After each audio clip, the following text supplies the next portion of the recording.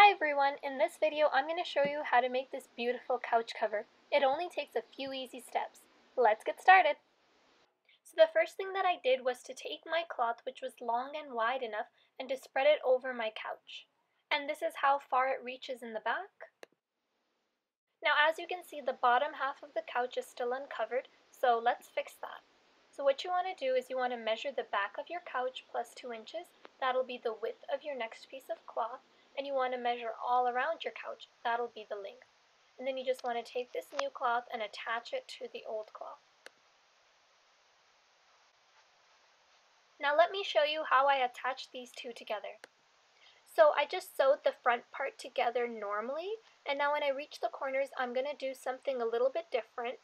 So what I'm going to do is I'm going to take the longer piece and put it on top of the shorter piece, and this will give me perfect corners.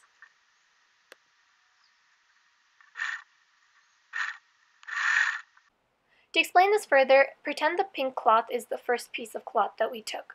Then assume that the blue cloth is the secondary piece of cloth that we're attaching. So you're just attaching the two just like I'm showing you on the screen. So when you're done attaching the two pieces together, this is what it should look like.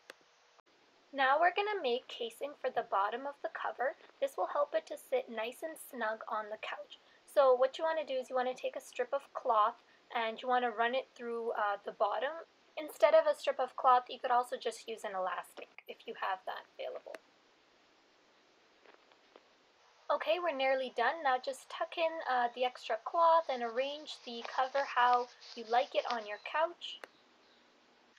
Now take the ends of the strip of cloth and tie them really tightly so that the couch cover does not move.